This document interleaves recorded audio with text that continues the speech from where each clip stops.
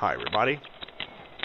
So the continued mid-fuse bulkhead, the very first one. We've got our rear wing horns, not exactly what you would call them.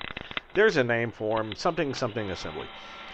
So here we are doing the reaming as I was describing in the last video. This is an attach point for the rear wing, so there's, it's a high stress point, and you need those bolt holes to be exact, and they're big, so.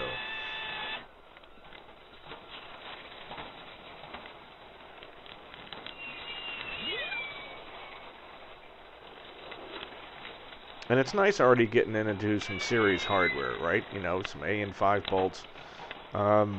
Even got the torque wrench out. I had to move my toolbox around just so I could get the reamer in position.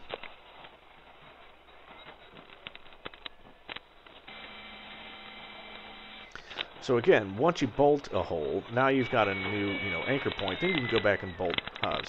Then you can go back and ream the other holes, and then bolt them. There's the torque wrench.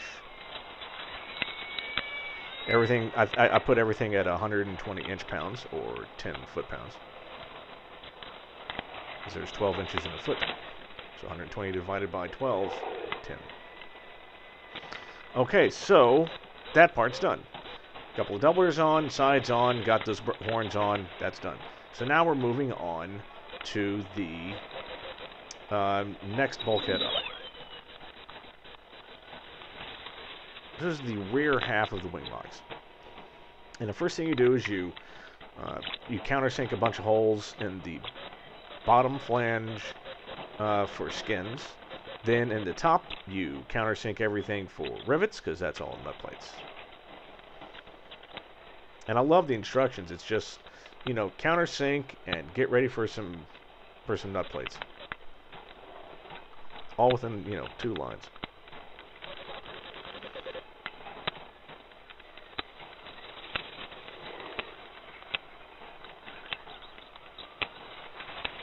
And so just like that, we have nut plates on the flange of the bulkhead. It's nice.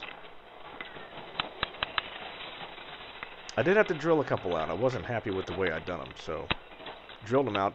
I'm getting much more exact as I get older, as well as fragile.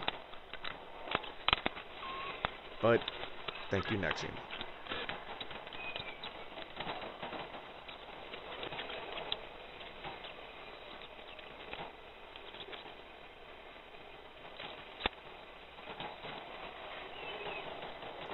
So behind the shadow of that bulkhead, there's 2 attached brackets that go onto this bulkhead, one left and one right, and that's it. There's no doublers, it's just these 2 things.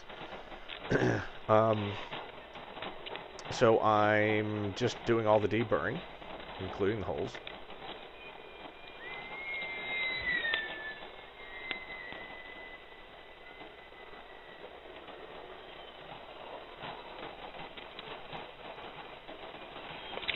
Once that's done, I'm just going to go ahead and prime it up, and then you Cleco it in, and you just rivet it on.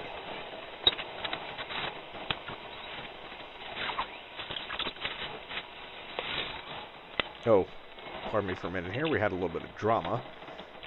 The hangar door, those massive things that you see behind me, one of them decided to jam, and so I had to have the port authorities come out at like 7 o'clock at night, and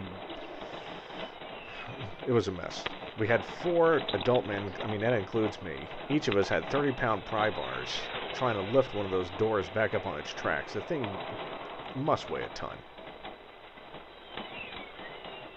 Anyway, I don't know what's more ridiculous. Those doors or the fact that I continue to work in the dark.